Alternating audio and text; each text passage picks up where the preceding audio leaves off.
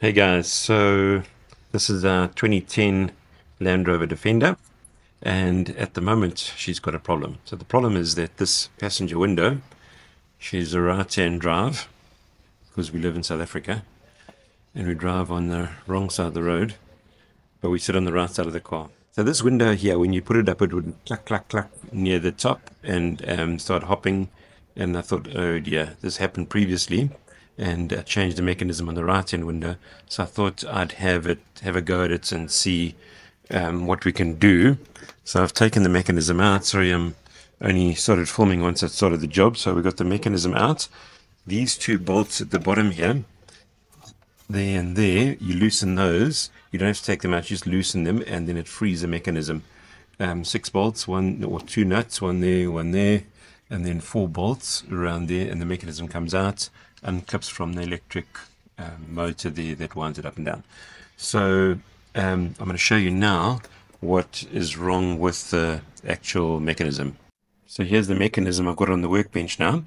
And I thought initially that maybe one of the teeth would be worn. So let's turn it over here. But you can see all those teeth all seem fine. But the problem is here. This little pin that kind of clamps the mechanism, the whole lot together. You see that thing there is worn. That thing there. So let's see if I can get it to move. Doing one hand because I'm trying to film. See that there? So that's the problem. If we turn it over, got another part on this side. The same thing happened on the driver's side window a while back, and I changed the whole mechanism, but it was a little bit pricey. And so this time, I'm going to have a go and see if we can fix it. So if we can, then if we can fix it, then you're watching this video. So it means we've come right. So we've got that little grommet thing out there. There's the broken thing there. You can see it's pretty worn around the edges. And I've marked it. You can see these black marks here. And the reason for that is I think that I'm not sure what stops the motor when it goes up and down, whether it's a current thing or whether there's a little switch mechanism, but I don't want to have to strip the thing again. Okay, so what I've found now is I've got this 12 socket, and it fits into that hole quite nicely. So what I'm going to do, I'm going to cut the end of it off now with a grinder, both sides, and try and fit it in there. And I found this old bolt, which is a 10 mil bolt, which goes through those holes.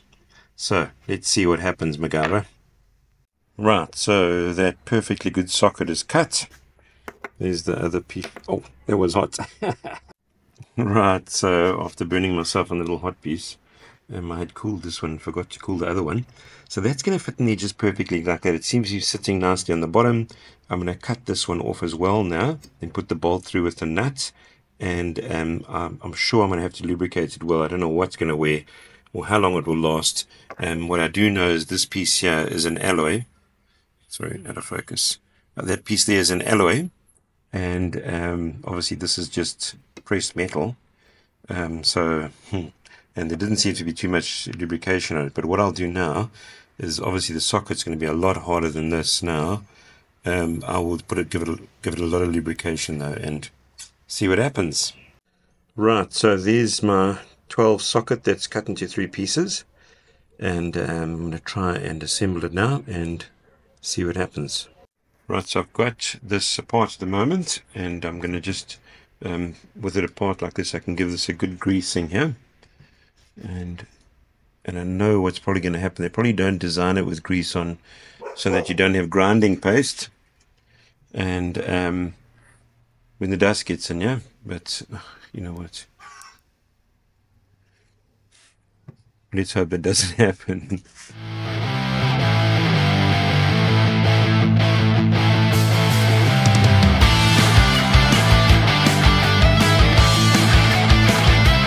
My grease on all my surfaces. I put that back, and we made those marks so we can make sure that it's lined up, and I'll get my bolts in. Okay, so the bolt is in, and we've got a lot of grease on there. the socket, little piece of the center piece of the socket is in there. What I've noticed on the other side, if I can look here, it's very important that that is not just a normal bolt, because this is pretty close there. So it needs to go past that. So there's a little bit of a gap there now. It'll make it past. And now obviously with the socket in there has created a spacer. So I was able to tighten this 17 nut here. Oh, pretty tight, one-handed. So that's pretty tight. It's got a spring washer on it. And if we move this now, you'll see there's a little bit of play. I could probably take a fraction off that socket, but you know what? I'm going to just leave it like this. So that's it. Cool. Right, so we've got our mechanism ready to go back in. And it's going to fit into the big slot at the bottom there.